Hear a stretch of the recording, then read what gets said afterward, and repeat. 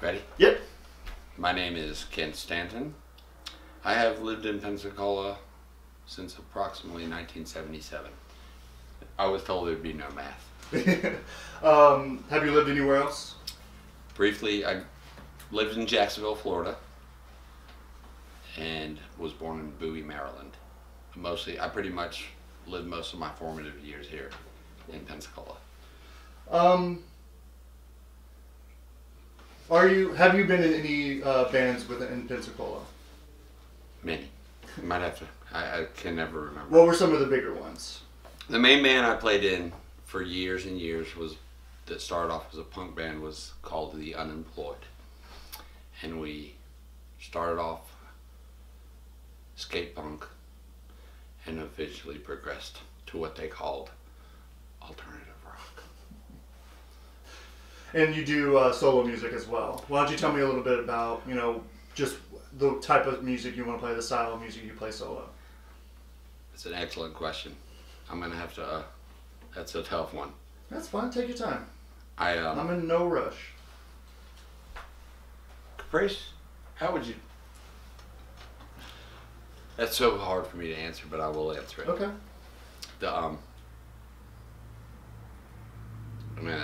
It's a tough question to answer.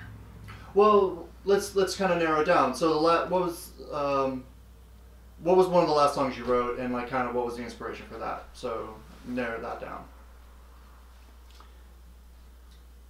This is the problem. My songwriting process. I don't even know how it works. That's why it's a tough question to answer. It's not very well thought out. That's okay. My whole life, everything just comes out, and I form it one line at a time, one melody. It all comes together accidentally. But right now, it went from playing in bands all my whole life, played in a lot of bands, and now it's just me and my lonesome guitar telling songs of woe and regret. So one thing I've noticed with some of the musicians is they're in punk bands in their youth, but as they get older, they do what you just said. It's them and an acoustic guitar, or maybe a duo with a drummer. What do you think that transition is from a more aggressive punk style to an acoustic set?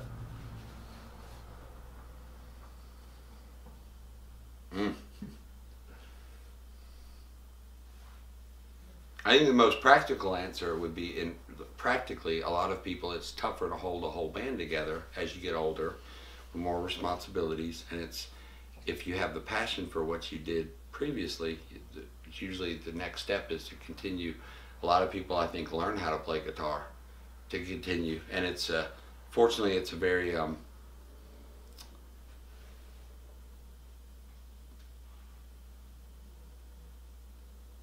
it's a very appreciated. The singer-songwriter is for a long time, it's been back in fashion.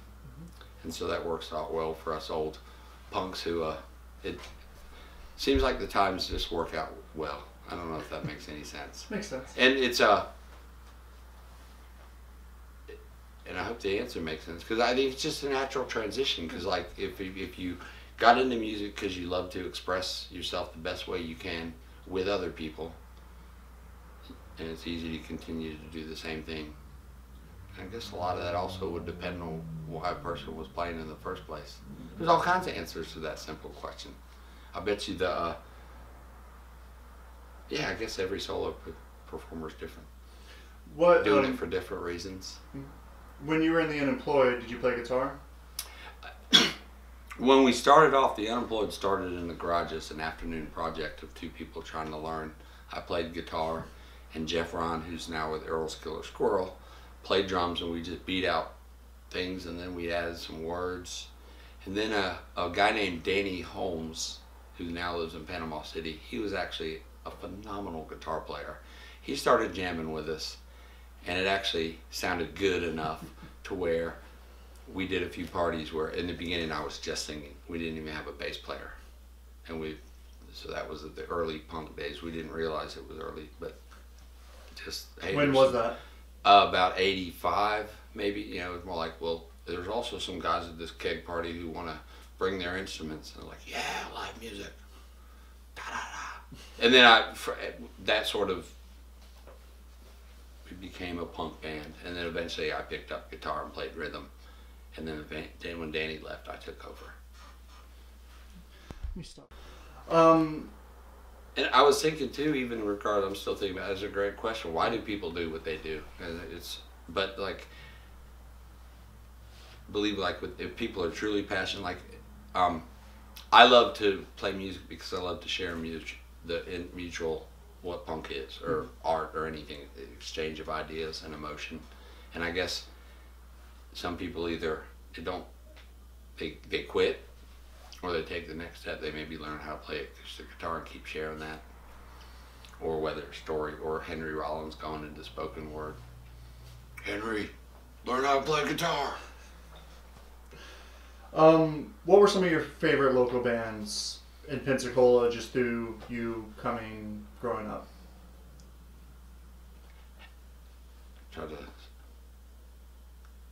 Headless Marines. We started off with them. Loved the Headless Marines. The real early bands are kind of a blur. Mm-hmm. I liked a band called the Generic Americans. They didn't last real long.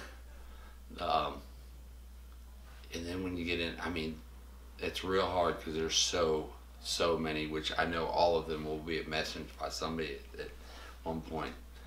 And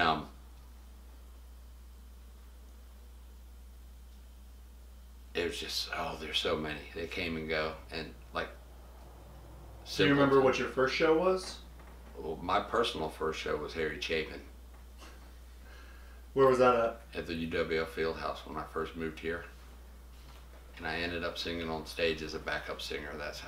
That and Elvis is how I began my Pensacola music career. Then a bunch of rock and roll shows, the rock and roll years, Van Halen.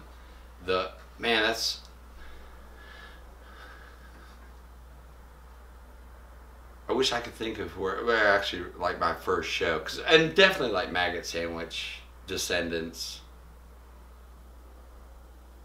When we slowly started going to punk shows. I don't remember what my actual first one was, but which would probably, but just, yeah, I don't remember my actual first one. What were some of your favorite venues to go see the shows at in Pensacola? Honest to God, and I'm not even trying to be funny, as much as I've seen close and come and go in this town, any place that was open and having shows, straight up, because that's a blanket answer. Like if they were having live music and allowing original music, it was good enough. But there's, good Lord, VFW halls, Unico Hall. Has anybody mentioned that? Mm-hmm. Unico, that's where we had some Descendants played there, SNFU. I always remember us being upset that we had the cover price went from $3 normally for local bands. It's like we got to pay $5 for the Descendants. Jesus. Unico, VFW, and then Victor Hugo's, which became Sluggos. All the different Sluggos. Terry and I counted 8. 8 Sluggos? 8 in full. More than I've heard so far. Yes, we meticulously counted. Because there was 8. Do you happen to remember where all of them were? Victor Hugo's. I always have this habit of pointing in the direction of the city I'm talking about. Over there. Victor Hugo's, which became Sluggos. And the exact order which they moved from these, at one point between Bedlam and Jefferson, where they moved across the street, they had a brief opening at the Barrels, which is now a car sales, or it's on Navy Boulevard by the Goofy Golf Place, the Quonset Huts. It was a car dealership. Now it's an Army Navy surplus. But they had opened there, had a couple shows for about a winter. It was cold and miserable. Back downtown, Handlebar. Short-lived place it was called Sluggo's Lost City, right down the street on Garden. It used to be in the 50s. It was a restaurant, then became a thrift store. Terry owned that whole building. They had a grand, and it was open for a couple months. It was going to be like a punk rock mall. It was huge. I haven't heard that one yet. Yeah, it was open and it was awesome. Against Me, we played with Against Me there, and Dave Dondero and me, but that didn't last long. Then Jefferson, I think that was 8. I might have missed something. That's it. It was Sluggos. We were always used to moving in the middle of the night on the run. Oh, and the mix, and of course Handlebar, the mix, the end of the line, definitely some of my favorite shows there. You need to check this. You need to check this. Oh, it's mine. Yeah. No, it's all right. Hit the button. Try to silence it. There you go. 3, house shows, they're always in. Mm-hmm. What was it that drew you into punk music? Skateboarding for sure. At the time around '84, I was a Van Halen fanatic still until David Lee Roth broke up. But I was hearing a lot of skate rock with my peers, younger people, mostly skateboarding pretty much because that's what was playing at the ramp, and I definitely liked it blended right in before without even knowing it. Like I was hearing all this, and then when I was trying to learn how to play guitar, I was mostly trying to learn Van Halen, which was completely unsuccessful, and it was a lot easier to write bar chord songs about skateboarding, which was actually punk unbeknownst to me, I guess. It was definitely the skateboarding, because everybody was listening to it and got to liking it, and what do you think about all the different subgenres of punk? I mean, you don't have to go through every one, but just like the idea that, do you think that they can all be together? Do you think like they're all like to listen to one, you can't listen to another? I mean, that's kind of a weird question, I know. But no, it's not a weird question at all, and I guess at my age, I done give up on all that shit. A long time ago. I always remember when we started in the cafe where I started hearing like 13 different versions of Core. I'm like, I can't keep up anymore, kids. I just can't do it.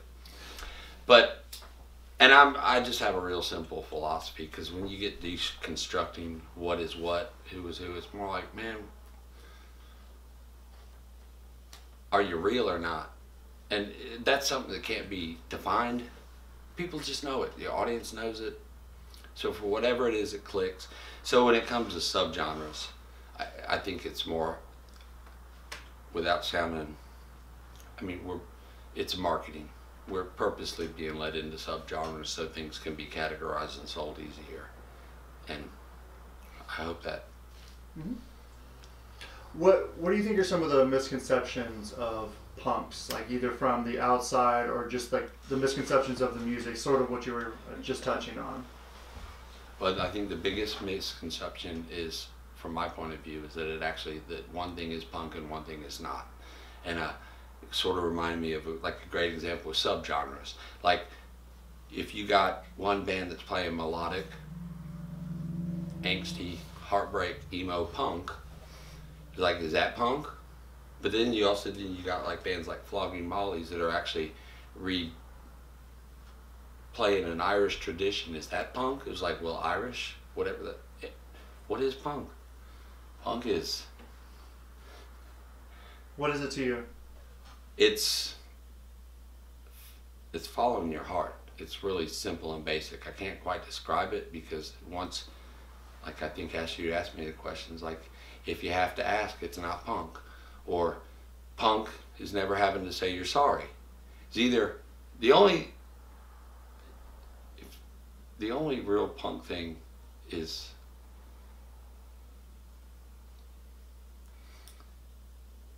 if you have to, just like with everything, if you have to convince somebody you're a punk, you're probably not punk. Punks can be anything, just as you just go to your own drummer and that drummer, and all those drummers somehow find each other. What do you think is unique about Pensacola's scene? I think the most unique thing that helped birth it long before my time is people were already doing punk and stuff, and but it's like I think the small town is what made. It's a beautiful town. it's a wonderful place, but it's also extreme. The clash of very creative, unhappy, smothered kids like in the 70s, 60s, you know, the way this town has a way of containing you, but you fight harder to break out of it, and you find your own. We've always found something to do. I think the fact that this is such a small town created one of the more creative. We built our own ramps. I still can't imagine how a bunch of dumb kids could structurally engineer a perfect half pipe and find all the stuff for free. But it forced us to get creative, and I think that's what Harvard, like Terry doing what she did, and everything I've seen. It's like we produced our own skate content. We had to make some fun, and then that grew into now that the music seems a little more official. Back then it wasn't that official. What was some of your favorite parts of it? Like, what was some of your favorite, you know, where did some of your favorite memories come from? I guess like the early, and as I slowly discovered like what eventually came, like the DIY ethic and the camaraderie, but you'd say like you'd all meet at a ramp and everybody generally get along because we were like-minded. We knew that the jocks or whatever, everybody else was against us, so we had to get along. But the sense of community that's never ever left, but the bigger it got, there's more division.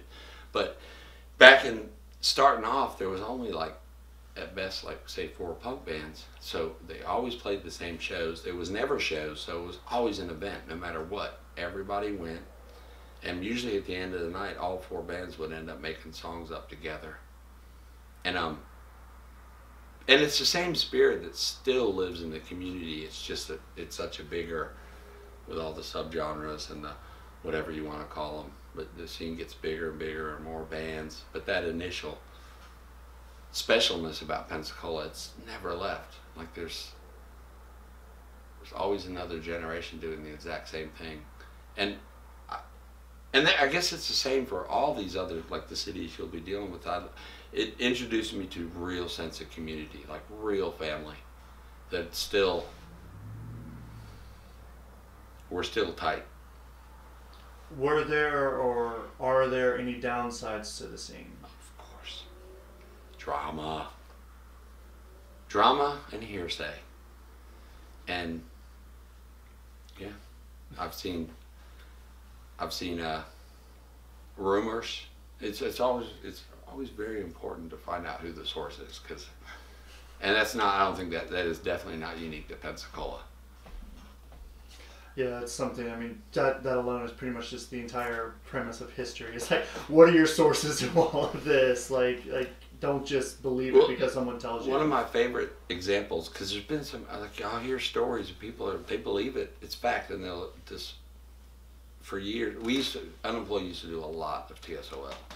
We did a lot of TSOL covers, which was fact. We were well known for that. At one point, I remember a guy coming up to me, he's like, man, that was awesome last year when y'all played with TSOL, which we did later. We had never ever played with TSOL. But this guy, he saw it. He was there. He was telling me how awesome it was, the funniest thing, evidently. And I heard this from quite a few people who saw us steal their set list and play it before they had a chance to, and they were pissed. And I was like, it's a great story, but it never happened. Maybe he was a time traveler. But I mean, I was like, I know I didn't forget that, but the fact, I've seen that with a lot of things. People just jump on the best story rather than the true story. Yeah. But we got to stick together. Where do you think Pensacola's punk scene fits in Pensacola's history?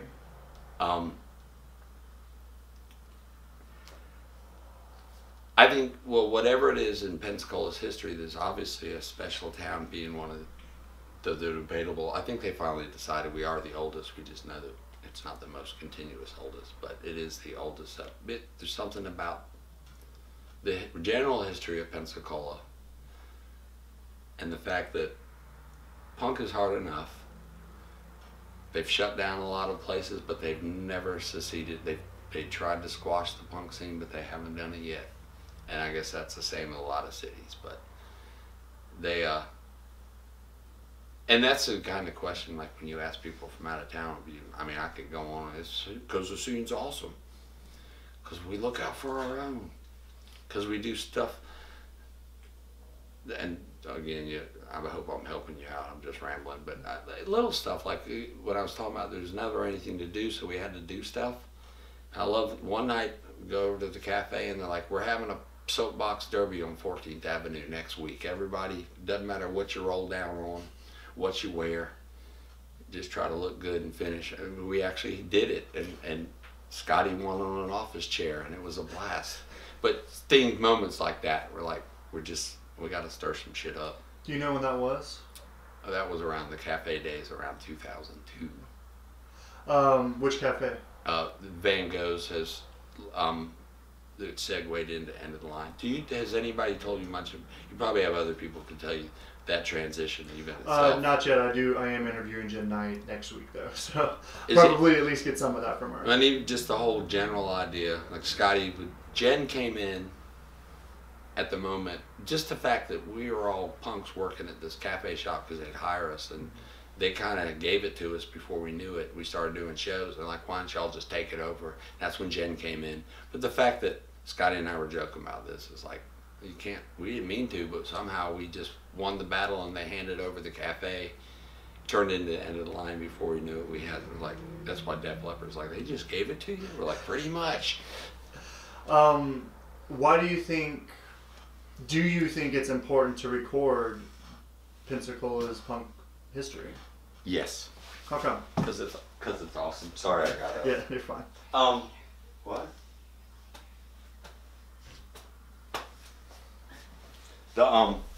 Well, you can just wait until you sit down. That way we get all of it.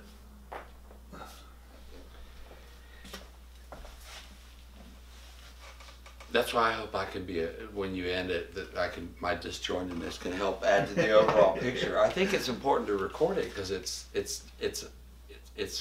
amazing, it's magical. It's again, like any other city, but the things we accomplished and we're still accomplishing.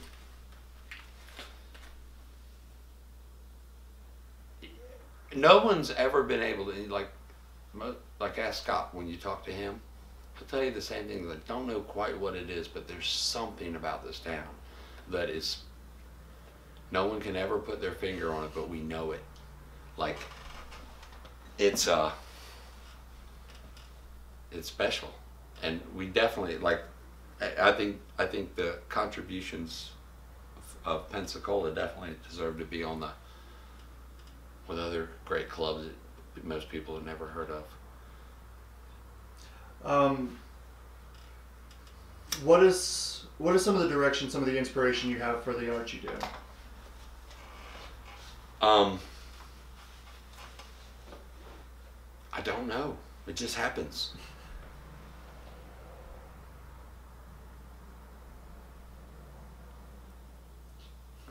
Just happens. I even hate how when you watch the interviews, people like on TV, that's an excellent question.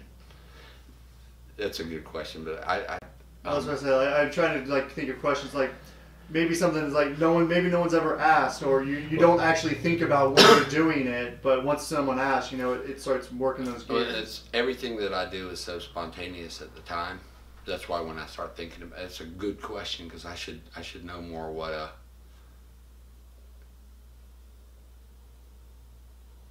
I'm trying to think of a simple way to answer that because I don't think about it, but I definitely.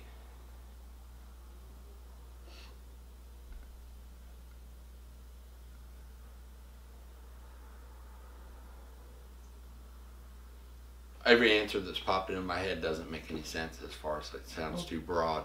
Well, try. I like say it once, see what happens. I like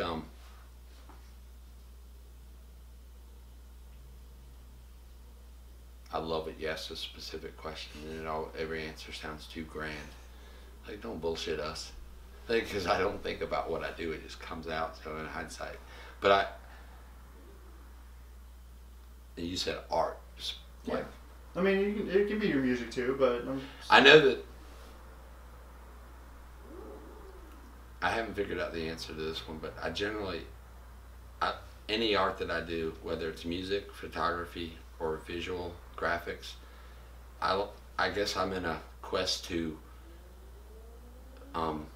without knowing I'm doing it, but to record somehow the things that I'm so excited about, just life in general. Everything, there's like American Beauty. There's beauty all around. There's so much beauty. I can hardly contain myself.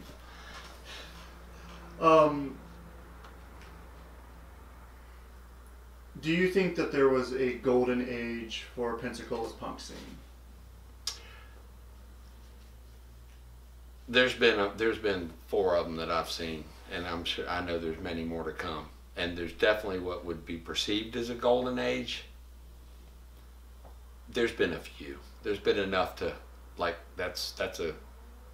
you get a bunch of different concrete answers to that. I'm just glad that I was able to be able to be around for them. Like one person might say the golden age was seeing the Descendants and SNFU and 7 Seconds at Seville. That was the golden age. It's like, no, but 5 years later we're watching Pennywise, all these Green Day, all these other bands we never heard of. So it's a continuing process. So it hasn't ended. No, not even close. It hides, pulls the covers over its head, it takes a nap, it leaves town also and goes to better places, but it hasn't ended, and I don't think it will. Pensacola gets, I've heard it, a number of people have heard it, it has a reputation as being a black hole, so if someone moves away, they're bound to come back eventually. Do you think that that's a negative thing, or just that Pensacola is so unique that they want to come back? I think, here's someone, I'm teasing right now, she's in the midst of this conundrum herself, having moved from beautiful Memphis, Tennessee, having been a resident of our lovely city for 4 years, yet still a world traveler. Because I think, I've noticed that, watched that trend, and I love it. It's definitely a fact. Mm-hmm. And I wouldn't say it's black holes too dire.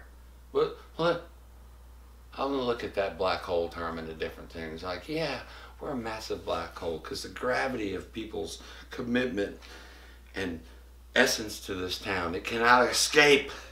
They don't know why they come back. I think a lot of people need, I've always said, I told younger folks, like, if I hadn't been able to do brief traveling with a band, whether it was a weekend, if I hadn't been able to get out of this town, I'd hate it. Which is normal, I think, for anybody. But I think a lot of people, it's a great town. A lot of people that travel more always heard, and I agree, it's a wonderful place to come home to. And I think most people leave for a while, like they should and they need to, and see the world. And then they have a better, I've always said, we have it really, really well for such a small town. Like, we could always drive to New Orleans if we wanted to see somebody who wouldn't come here. Or Atlanta. It's a great place where you can escape to the big city real easy. Do you think that Pensacola's location aided in why so many of those bands came through here? Aided the location? Yeah, like you said, so, New Orleans is one direction, Atlanta's another. Do you think because of where we are situated and around in the middle of all these bigger cities, do you think that's part of the reason why some of those national bands stopped through here for so often? Yes. Well, back then, however the touring circuit worked out, and I know a lot of it had to do, this is vagueness, but in general, the fact that Sluggos had such a reputation, and basically our people, everybody liked it here. They liked stopping here, so they came back. And Sluggos, when it was 2-story, could support. And I think it had a lot to do with, I think through Terry and Nick knowing so many bands who weren't famous yet were being treated so well by our lovely town and our wonderful people. They liked coming, so they came and network, and that's why more bands, and that was a consistent flow. Everybody liked coming here until that closed, and then all those dry spells, which we never fully were able to recover, but it's all good. But at that little period, all these bands that they play here one time, they remembered it. They made sure they came back. Did you ever live in any of Pensacola's like punk houses, like 309, the Rat House, or anything? I lived in 309. For how long and when? From about 2000 to about 2003. I started off living in a very much to the rules and requirements of punk rock living. I started off living in a camper out front, waited my turn. It's true. Moved to a bungalow in the closet, eventually upgraded to a bedroom, retired with a master porch, just as it should be. But that, I lived there for 3 years. And there was a place I lived next to, I think it was called the Core House, which got destroyed. I didn't live there very long before I moved into 309. Mostly 309 would be the best straight up punk house. And it was, I loved it. What were some of your experiences there? So many that it's all a blur, because there was always something great happening. But I think my favorite thing was being able to, and it's funny how there's so many people, it's hard to remember the band names, but I always loved, a band might come in town for a week and stay at the house and hang out at the cafe. So basically I had new best friends for a week, and the next week you had a whole nother set of new. And that, I mean, it was by far the best. The community, potlucks.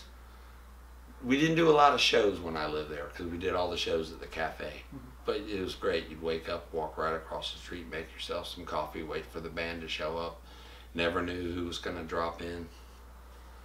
How do you feel about the project that's going on to preserve it? That Scott Satterwhite's working on. I am so happy, especially in the hands of such an accomplished fighter. Like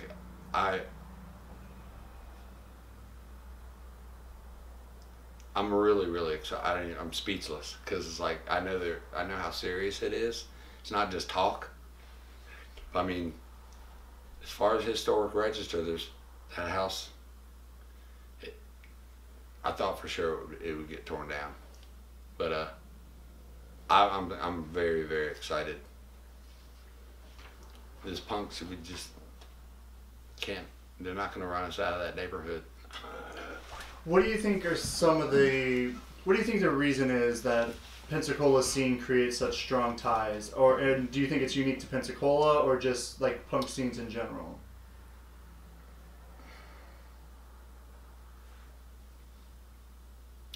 I haven't traveled enough to. Traveling enough. I think it's a punk scene in general. DIY. Everybody already knows exactly why they're doing what they're doing and what they're up against, and that alone creates a bond. And most people work really well within the constraints of that unspoken by. Everybody knows it's a. You're fighting. Yeah, from beginning of punk or way before punk or whatever, like the rebels, the artists, and the creatives already know in the larger scheme of things they're fighting an uphill battle, so we got to stick together. And I think that creates a bond that just leads to natural community. Do you think that, did I ask earlier about misconceptions of punk? I think so, right? You mentioned it. So one of those is typically violence, go hand in hand with punks. Do you think there's anything to that? Now, as far as the stereotypical, is not a real word, stereotypicalization. As far as the stereotype. What's a better word? Stereotype, or the ideas that come to mind. To me, no. Like when I think punk, the last thing I think of is violence. Because now I'm wandering in all these existential thoughts. But yeah, like of course there's violence in punk, like there's violence in football. But no, to me, and the things I love about my community is violence has never been a part of it. It's always been standing up against violence. And you know, even watching the evolution of the early, we used to call them vicious circles or slam dancing, and then before I know it, what's this, why are these people beating each other up, and what is mosh? But no, it's never been violent. That's always been the beautiful thing about it. At its core, it's not violent at all. But yeah, so that non-answer. Of course, violence is associated, but violence, there's nothing punk about violence. Do you consider yourself a punk? Depends on who's asking.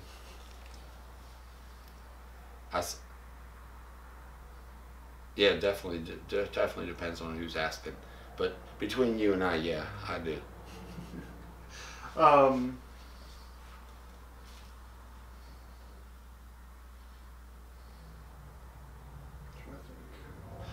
Why don't we go over the Def Leppard story for a little bit?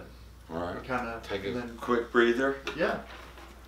I love the questions, and I've never had to think too much about what's happened. And if all of a sudden something pops in your head, just let me know. I mean, I want as much information as possible. Like, wait, I think I got the interviewer speechless. He looks like me.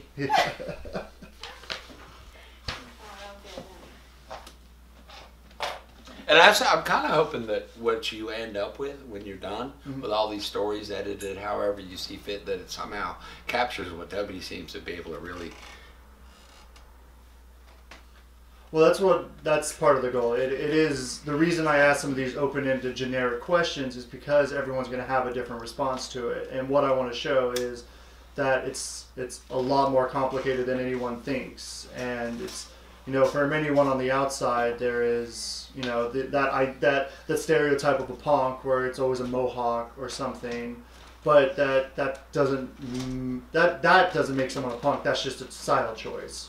And like that there is a whole lot of different nuance to it that just like any other scene that you don't recognize if you're not part of. Well, and it's like no even point going into it, but really the larger thing of seeing it where anything, no matter what it is, once they get a hold of it, they can sell it. It's okay, it's the nature of the business of the world, but it's not really punk anymore. And maybe either way, punk is so, to me, I think it's such a personal. We all have to ask ourselves, are we punk? I've dealt with it since I've discovered it. Because I grew up, when I was in high school, it was long hair, band shirt, baggy jeans, but I had all my friends were the, you know, leather vest, studs, you know, the denim vests and the leather jackets. They had the mohawks and the dyed hair, and I was like, I was the outsider of them, but yet I was still part of that entire group. And that's, I love, like, because there's people of all walks of life that are totally punk. Grandmas, surfers, farmers. It's just, it's like, that's such a good question, like, what is punk? But I think, you know, really, like, the essence of punk is, like, something you want to do and you don't think you can do, find a way to do it. Whether it's music or... So, why don't you tell me about Def Leppard and them showing up to End of the Line? Right, yeah, and you'll definitely have to help me shorten this story about this. Right. I want, like I said, I want the long version. Look at you laughing over there in the corner. Help me, Caprice, help me.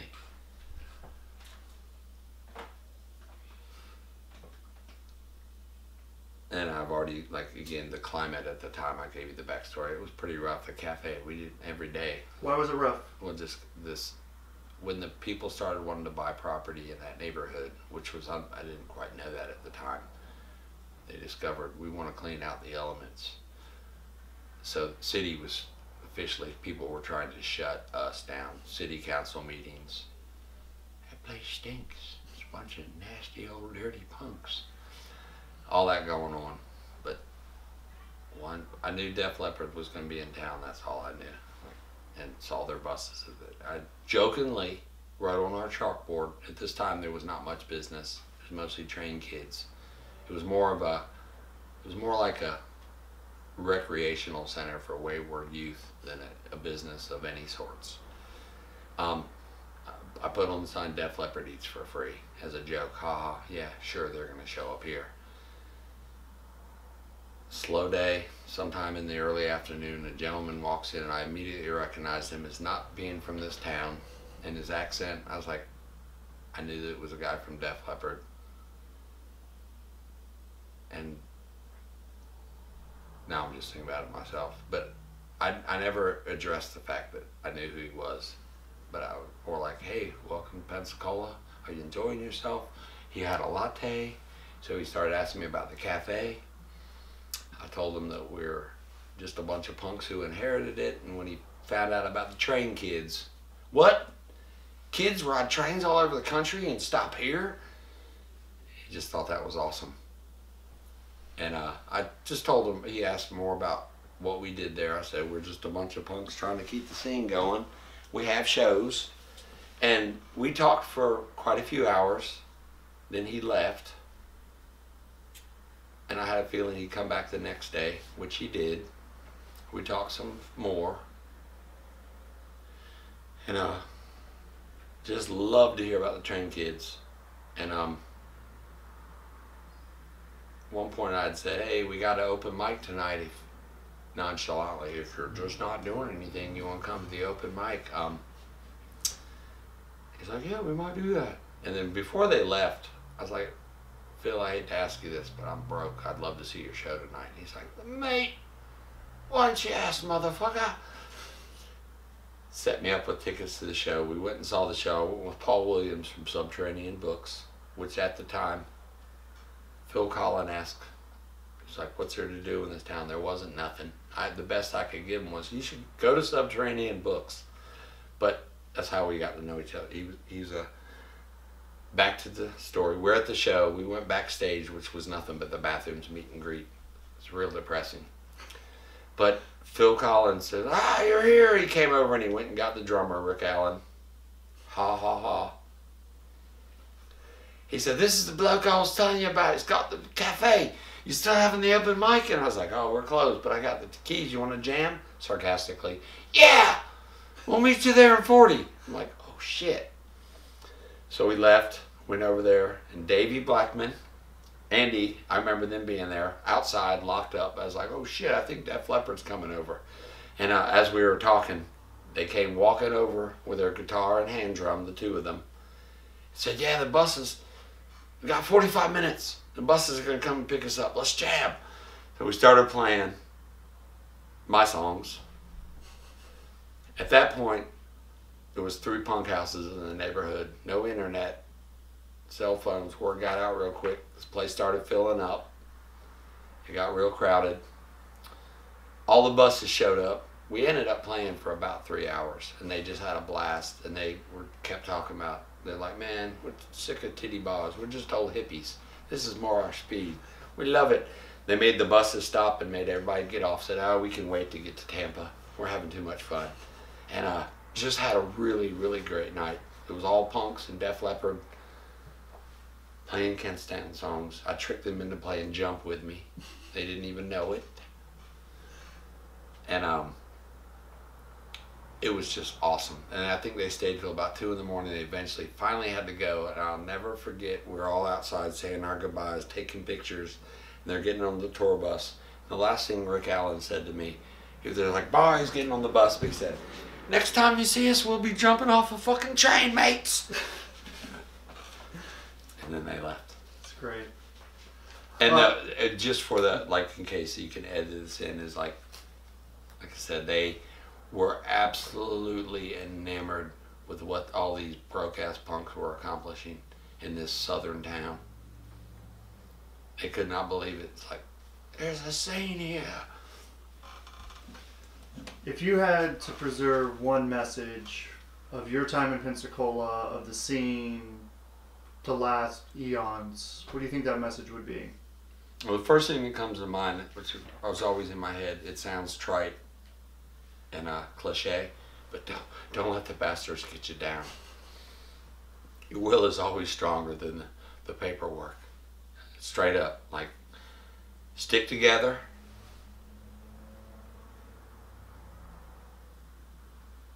Yeah, now I'm thinking of all kinds of messages. It's like, tell them. Yeah, well, just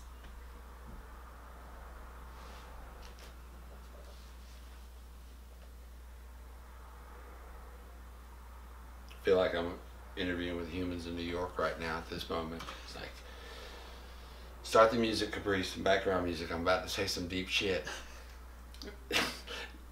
Really, just the what was one message that I'd like to leave is that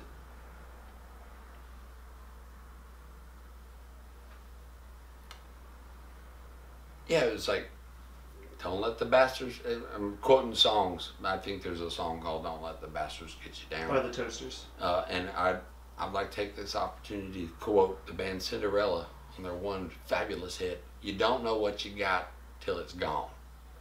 Enjoy the moment. It's always happening right around you. Don't look back and see how awesome it was 10 years ago, because it's awesome right now, today. I can't stress that enough.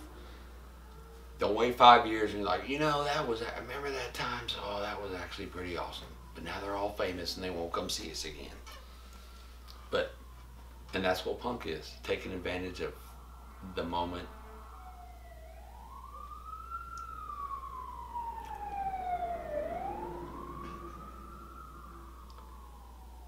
Yeah, it's really hard when you ask me to be philosophical. It's impossible. I feel silly.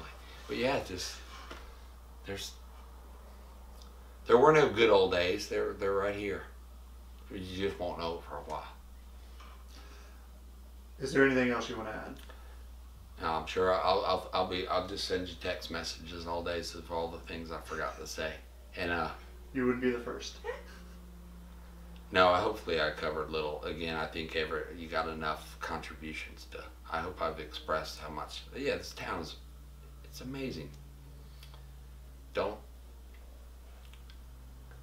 Well, I've always heard my whole life how much the town sucks. There's nothing going on, and I'm just like, I know, but you wait 5 years, you'll be like, God, that place was awesome. All right, if you can just do I'm Kent Stanton. Just give me a good outro. Outro? Yeah. That being an exit. Outro. No, well, more like an intro. Just like an intro. Just your name again. Put on your acting face. Oh, I love it. And it's like, I've always been notorious where I can do things spontaneous and be like, do that again. I'm like, my name's Kent Stanton. I'm a Pensacola resident, long time, musician, artist, friend. Perfect.